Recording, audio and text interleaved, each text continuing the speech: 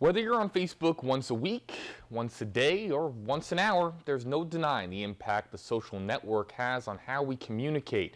Over the years, it's evolved through innovation, and now it's about to add a feature that could change the way we find what we're looking for. We explain what that is in tonight's Tech Connection.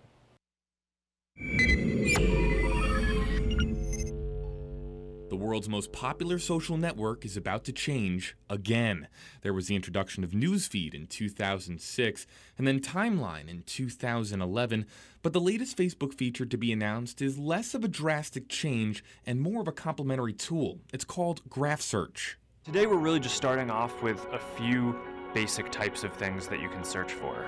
People, photos, places, pages for businesses, and that's just the start. Graph Search results are tailored to the user, so you can find photos of friends taken before 1999, friends who work at a particular company, or Indian restaurants liked by Indian friends. Meaning Graph Search explores territory claimed by not only Google, but also Yelp and LinkedIn. Of course, this brings up an all too popular topic of discussion for Facebook: privacy. But the company is assuring users Graph Search will only pull content related to what you share publicly already. Facebook has said over and over again, nothing is on here that isn't already public. Despite them saying that, though, a lot of people don't realize what they've put up that is public. While reaction to features like Timeline have been mixed, Graph Search could win more fans.